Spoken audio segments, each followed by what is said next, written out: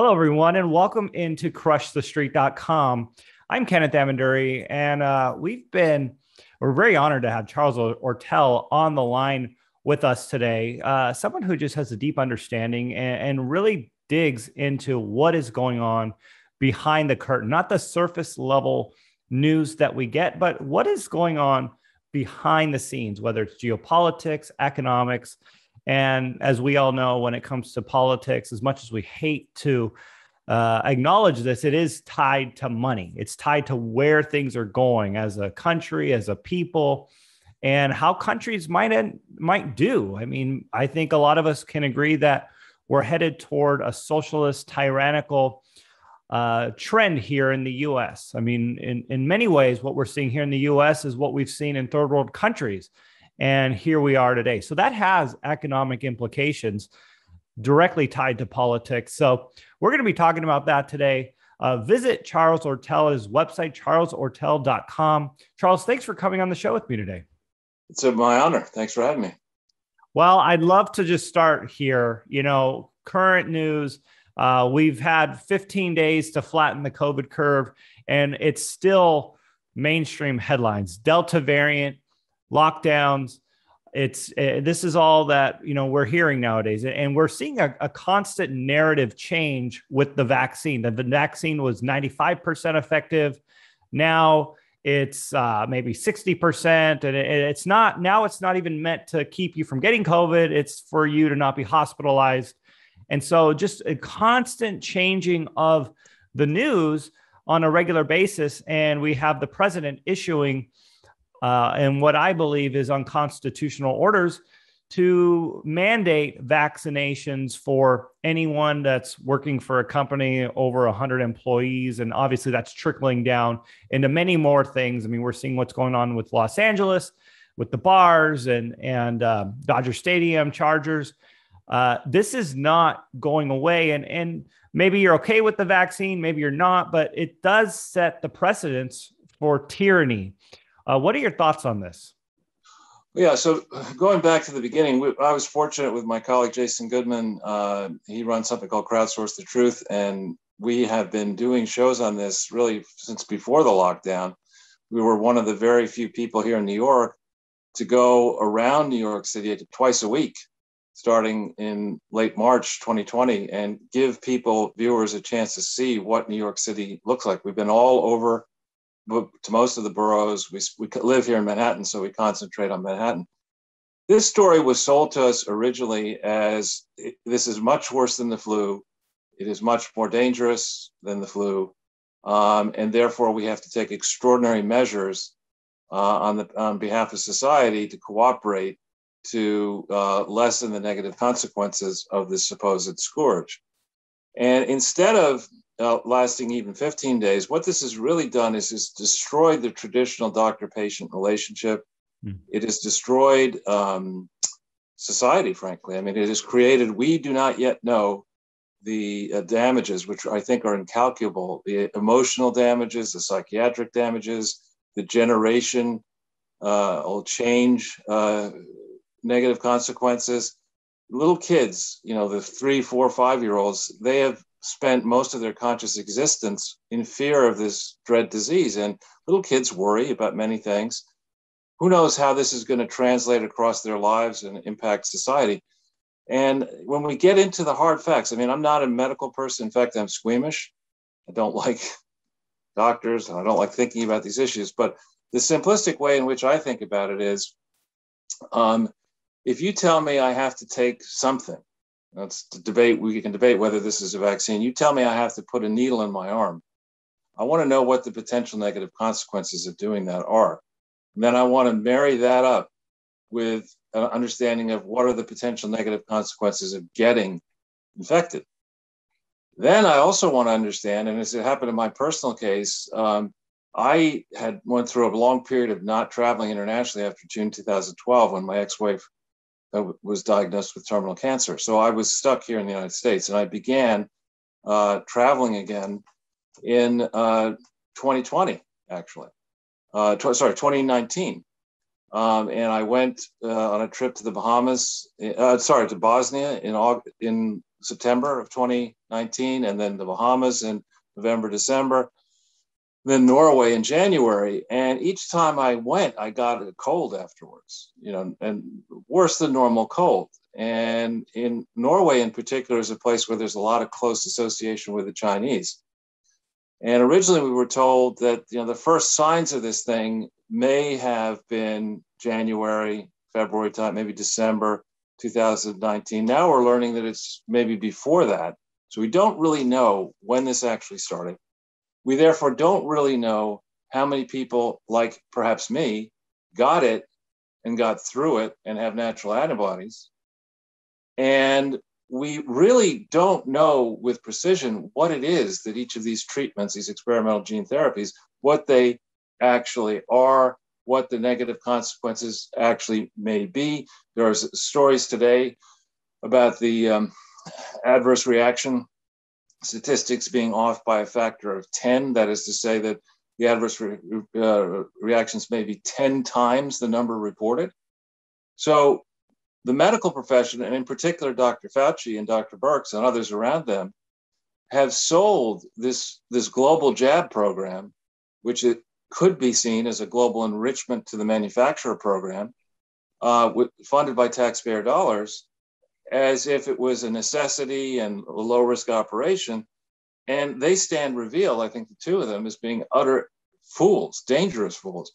Then you go back in my work on the Clinton Foundation, it gets praise from the people who don't like to do any homework under a theory that they had a central role to play, the Clinton Foundation, in bringing down the cost of HIV and AIDS medicine.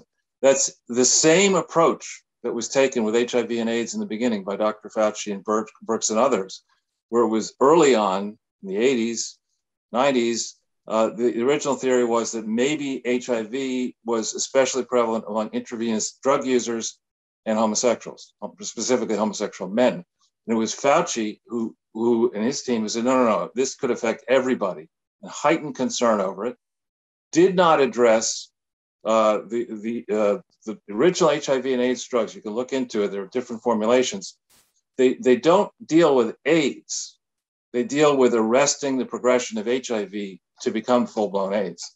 And those original drugs, it has been shown, killed a lot of people. They were not organized properly. They were far more harmful than beneficial. And it was Dr. Fauci and Dr. Birx who were involved in that project. So, and moreover, it was Tedros at the World Health Organization who experimented with the Clinton Foundation in Ethiopia, specifically channeling adulterated drugs. He may not have known they were adulterated at the time, into Ethiopia beginning in August of 2004.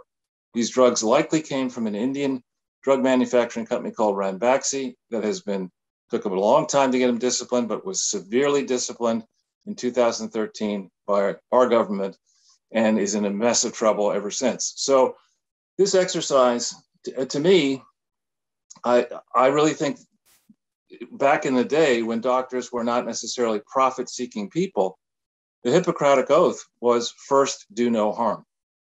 Very comfortable going to somebody who doesn't have a profit motive, sharing that with that person, my medical history, and then consulting with that person and others to figure out, should I take this thing seriously or not?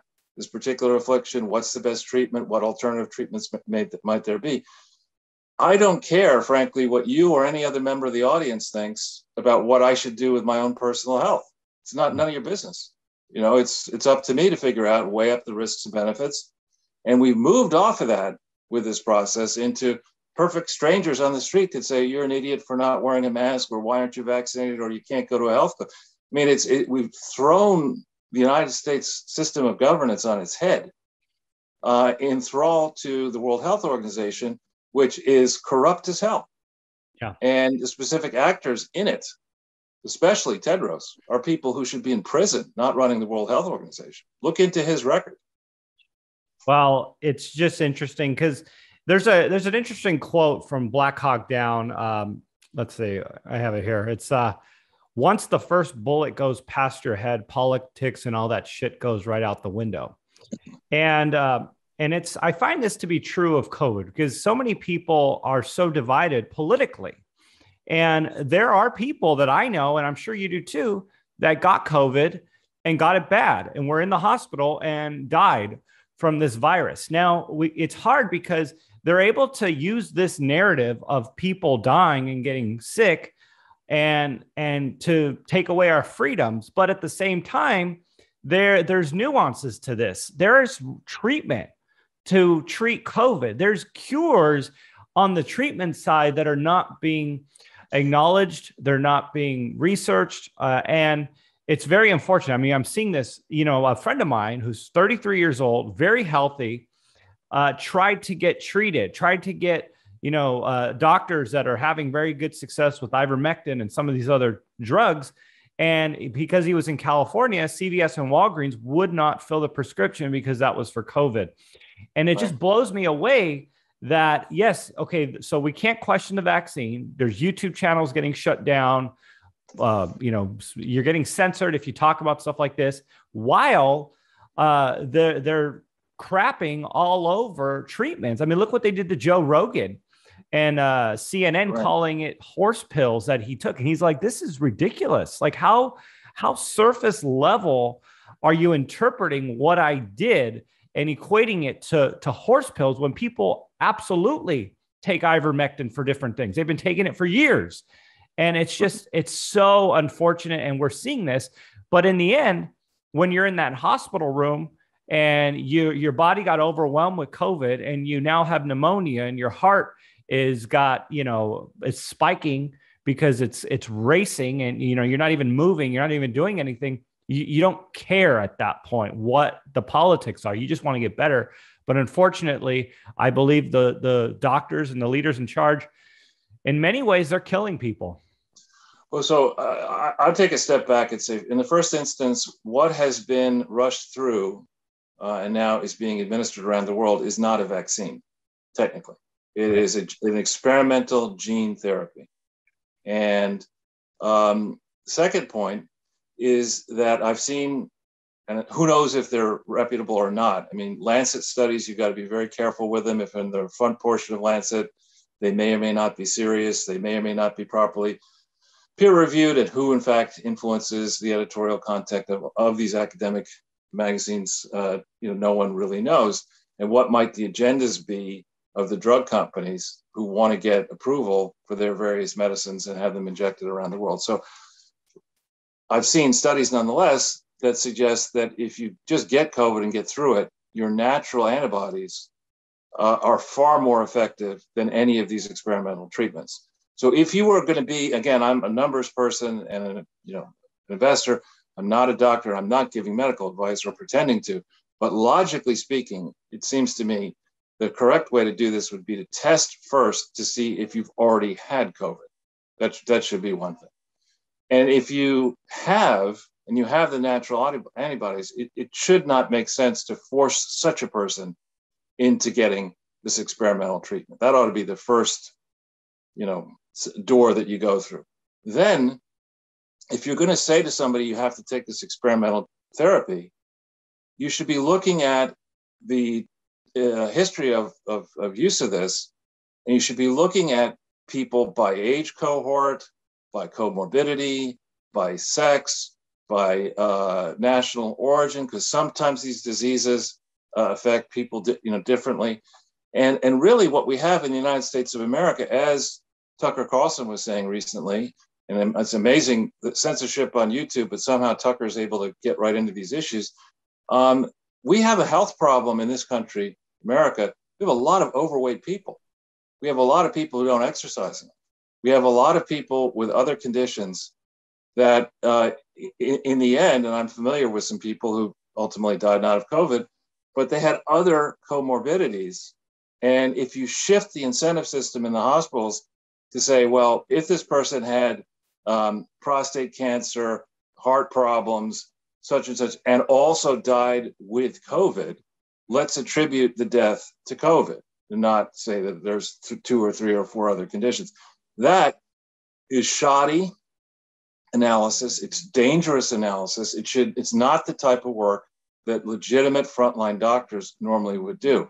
And here I submit that one of the problems we have in America with our health system if you go back, as I've done, and you look at Yale Medical School and Harvard Medical School and Columbia Medical School and ask yourself, how many applicants do they have and how many people do they mint? You see that the number of doctors at these great schools has not risen to keep pace with the number of applicants. What has soared is the number of idiots like Chelsea Clinton who go through and get a master's in public health administration and a doctor of public health administration.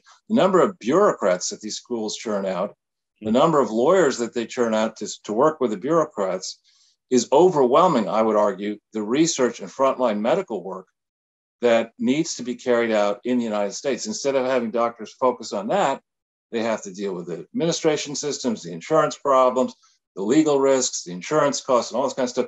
That's an area that really needs to be addressed.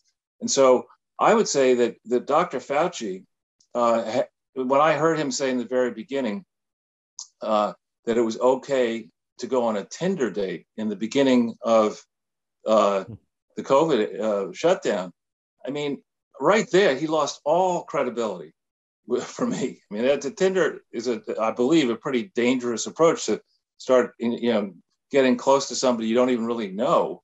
There are all sorts of risks attendant to that. If it's okay to do that, you certainly don't have to lock down the global economy. Yeah. And so I hope that we actually go back over this ground. I'm encouraged to see, as I say, Tucker and others in the mainstream get through questioning some of the bedrock assumptions that were sold to us as truth back in March of 2020. And I hope we learn from this experience, because these experts, as the chairman of a major bank once told me when I was doing takeover work, he looked at me and said, experts don't know diddly. And that's not always true, but oftentimes some experts get all puffed up and think that because they have a narrow expertise, they can opine on everything. And I think Fauci is one of those people. Yeah. Well, it's unfortunate. I mean, I just see what happened in California. The recall election was in favor of Gavin Newsom. And then the day after, LA County announces all these orders, they get right back to being tyrants. And I feel like that's where things are headed more and more. And, the thing is even people who would otherwise be resistant to some sort of major government overreach, a lot of these people have gotten the vaccine, which, again, I'm not judging you. I'm sure there's some truth to it. You get the vaccine, there's a frontline defense. Maybe it's keeping people out of the hospital. I know a lot of people who've been exposed to COVID, who've had the vaccine and didn't get it. But I also know a lot of people who had the vaccine and got COVID again. So, I mean, there's that as well. But, those people, I don't know anyone who's got the vaccine and got COVID bad. I mean, but I guess I have a small sample, but I've read about it and I've seen a lot of news on that.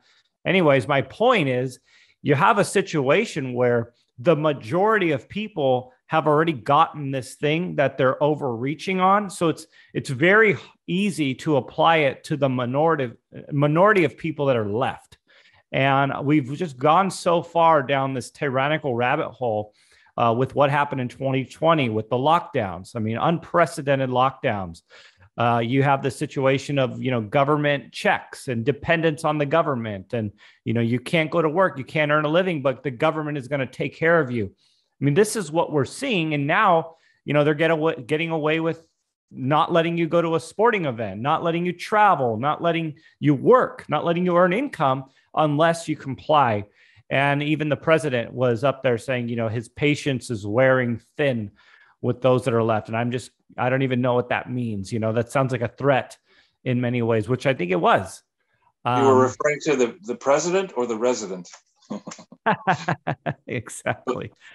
Well, on this subject, focusing on economics a little bit and whether or not we've had true economic progress, clearly in the war on terror, we've had no progress, right? I mean, we spent who knows how many trillions of dollars in lives and wounded and emotionally hurt since September 11th, 2001, and we're basically persona non grata in Iraq, who's cozied up to Iran, rushing to create nuclear weapons, and of course we won't be going back into Afghanistan anytime soon. So, as far as the war on terror is concerned, I think we have to. It's not that we lost it, but we certainly squandered a tremendous amount of treasure pursuing it the way we pursued it. You have to ask yourself as well, are we better off economically in 2021 than we were before the advent of broadband internet? When prior to the advent of broadband internet, people didn't really spend their days glued to their phones and their screens. And people really didn't, prior to Facebook and Twitter and others, enter all kinds of confidential information for free into a global system that could be then mined for the benefit of Silicon Valley and other investors. So we have a situation now where if you want to actually, once we get back to normal, keep your job or build a business or whatever, you have to work 24/7. And you could talk about these big salaries that you get in investment banking or hedge funds or whatever. But if you look at it on a per hour basis, really factoring in how much time you're spending at home and elsewhere working for these salaries and bonuses, you're not, in my view, better off looking at dollars 2021 value versus dollars, let's say 1989 value. You're not much better off, but what you have surrendered is a tremendous amount of your freedom. And you've got reduced flexibility. That's before you consider the fact that anybody who works in the private sector is more easily replaced now, either engineered out of the equation or by AI, artificial intelligence, or by cheap labor in other countries. So we have a situation where frankly, idiots, the economically illiterate people who run the apparatus at various national and international operations, have solved the problem by pressing down interest rates, benchmark interest rates onto the floor, and creating a lot of debt, which instead of being invested productively has been wasted. And so we have a towering pile of debt globally, 300 trillion or more. And you can't look at gross domestic product. That's a very bad number. When you look at its origins, Simon Kuznets in 1934, his letter to the Senate Finance Committee explaining the pluses and minuses of the predecessor gross national product. This is a number that overstates true economic activity. It accords too much. It double counts the contribution of salaries from government workers. And there are other major league flaws in it, which leads it to overestimate how much economic activity there is. I think the simpler way to look at it is to focus on consumption. And that's what the 85% of Americans who don't save any money and are just living off their paychecks or trying to, that's a better measure of the output that plus the value of capital investment year by year, not stock market investment, but putting up factories and buildings and other and things like that, economically useful assets. If you look at the relationship of debt in the United States of America to the sum of consumption and investment, you see a very dangerous position for the US and for the world, which we've been staving off reckoning, creative destruction caused by, you're seeing it now, Evergrande in China, maybe, where people who unwisely and foolishly lent too much money to suspect activities are going to lose their money. Mm. And where that game of musical chairs ends and whether we'll be able to sit down when it does end is a big question. But I don't think we have made substantial economic progress in the post-1989 period, because I think the academics and the thought leaders and the pundits embraced unregulated globalism without thinking through its perils. We now have very long supply chains. We see how that's creating problems with China's shipping issues. We have too much production, essential production, concentrated outside our shores where we can't control it. We don't know the quality of it, really. And what we should have done, instead of what we did do, was to promote the production of goods and services from within the United States. We should have encouraged exports of same. We should certainly not have allowed transfer of essential vital technology to rivals, frankly, enemies, China and elsewhere, so long as those countries were run by the People's Liberation Army, in the case of China, and the Communist Party. We should have just said, look, we don't care about the growth or financing growth into communism in China, in a nation 4 times the size and population as our own. We're just not going to do that. If the Germans want to do that, let them do it. But we're not doing it. And we're certainly not going to let them pretend to be a developing country and not subject to the same rules we're subject to for this long. We're certainly not going to allow their academics, supposedly academics, when in fact they're probably spies, to live inside our universities, and who knows what they do in their free time. We're just not going to do any of that. And instead, Dianne Feinstein employed a spy for a long time. Who knows how many others inside the power elite in the United States are enthralled to China. We don't even need to bring up Joe Biden and Hunter Biden and the Chinese fund and all that stuff.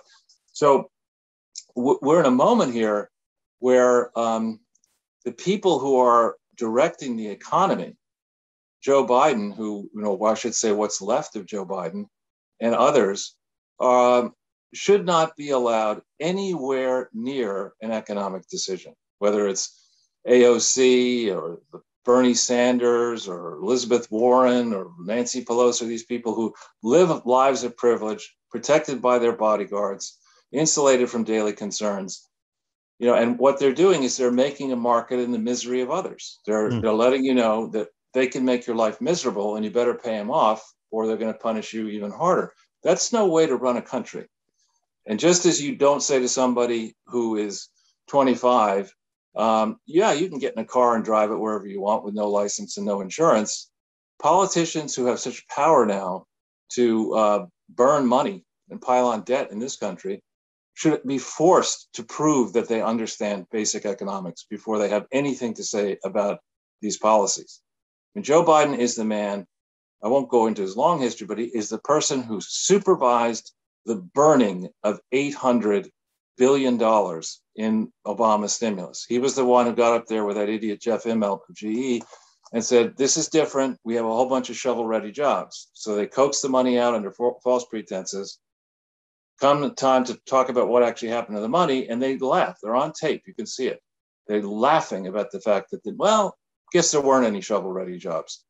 That's not funny. And in the real world, in the private sector real world where I live, you don't get away with that. If you burn $800 billion, you never work again.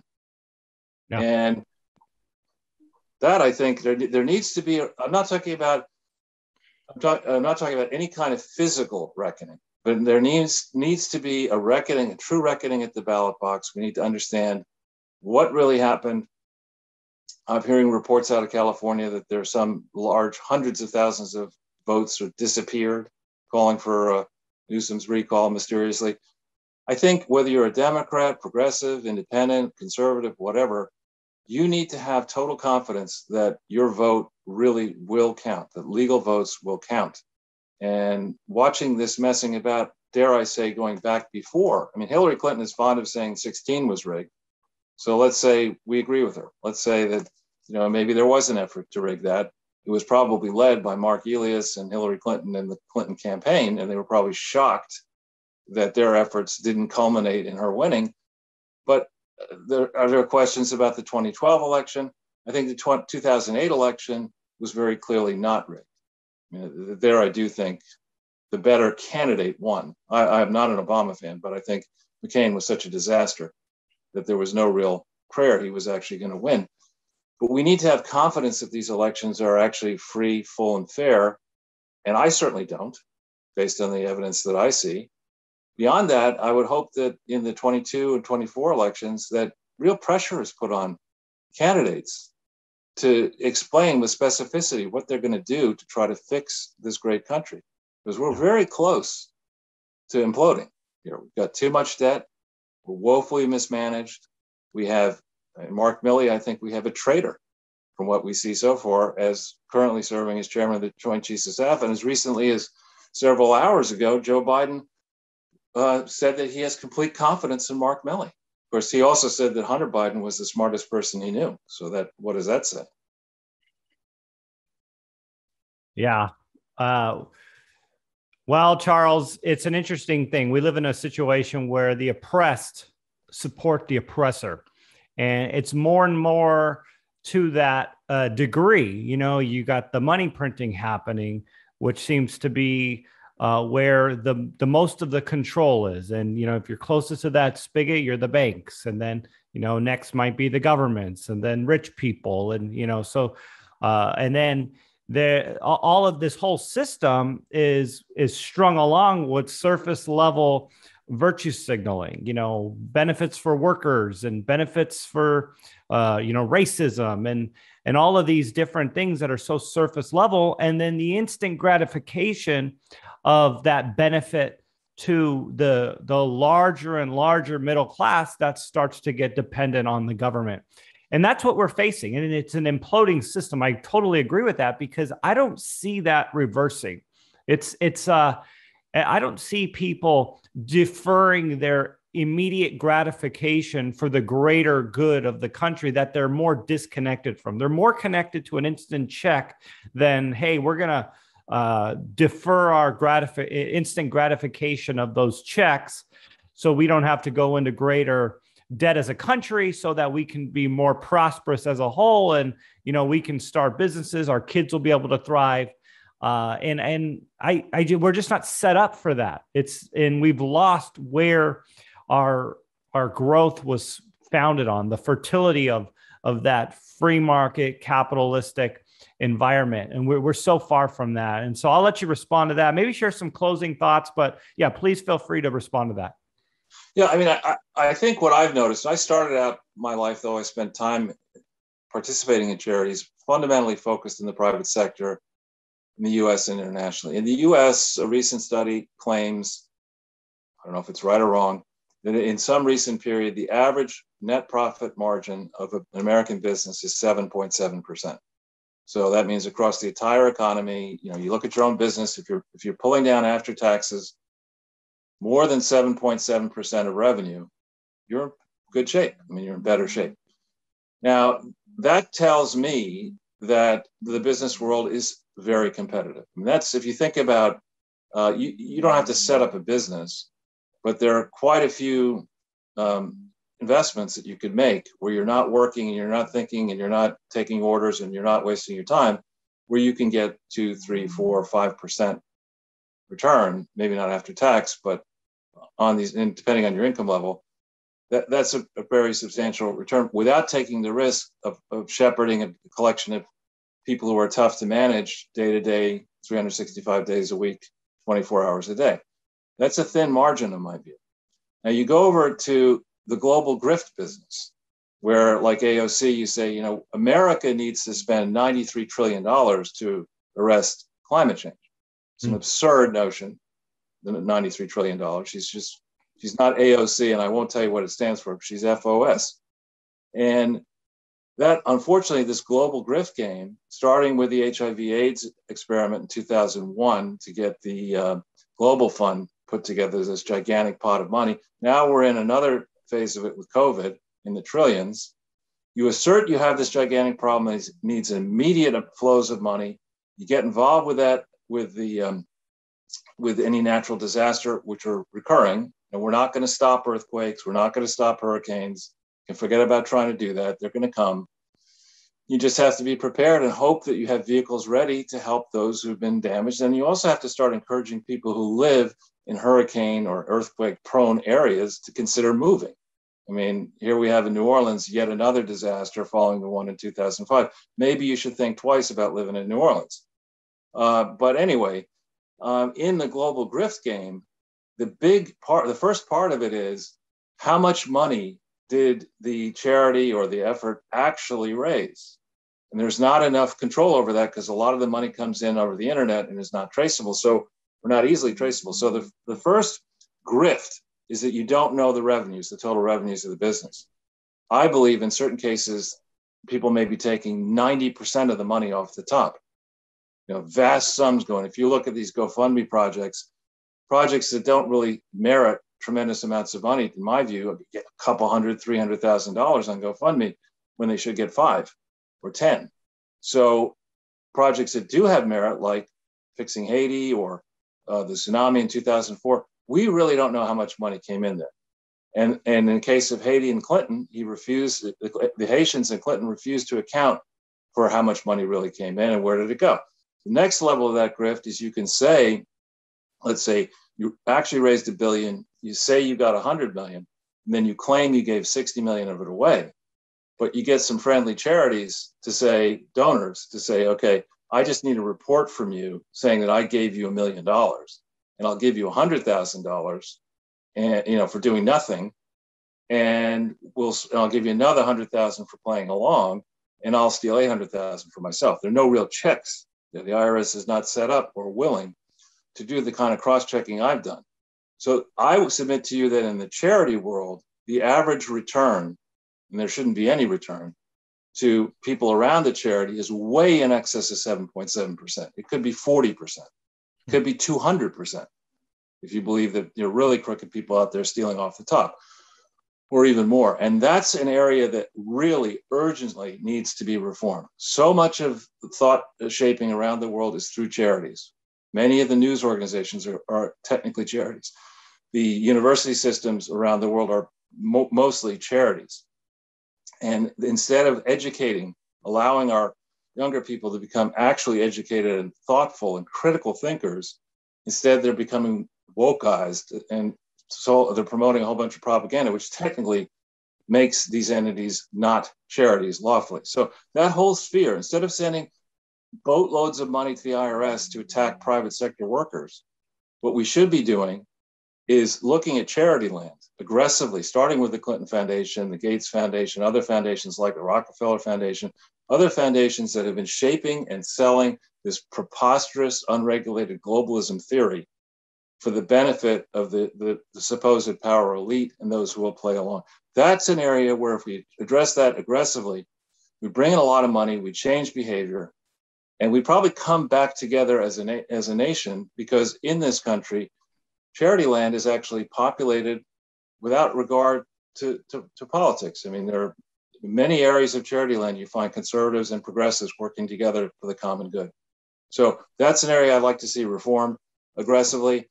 I think we need to have, before we spend another penny on any international project, we should be thinking how we can help, if we have extra money, the inner cities across this country, Appalachia, economically depressed parts of this country. We should be protecting our borders. We should be promoting productive activities. And we should encourage people to, instead of thinking about global problems, they should be thinking about themselves, their families, their communities, if they want to go further than that, their state, their country, not trying to rush around the world into countries that have very damaged infrastructures or none at all, thinking that you can impose a solution that works in Geneva, Switzerland, on a country like the Democratic Republic of the Congo that has no roads, no electricity, no hospitals to speak of, no doctors, no nurses, no clean water, no sanitation. I mean, it takes a huge investment in a country as big as that one is to hope that you can have a global solution work inside that country. And so we need a radical shift, I think, away from the nonsense that has been promoted out of Washington, D.C. and New York City for so long. Well, there you have it, everyone. Charles Ortel, charlesortel.com. Charles, thanks so much for coming on the show with me today. Powerful interview. I'm looking forward to posting this and just getting some of the reactions. I mean, I think we hit some pretty hard-hitting topics, and your articulation of it was spot on. And I think it's going to connect the dots for a lot of people, because it's confusing to look at this whole thing and try to make sense of it.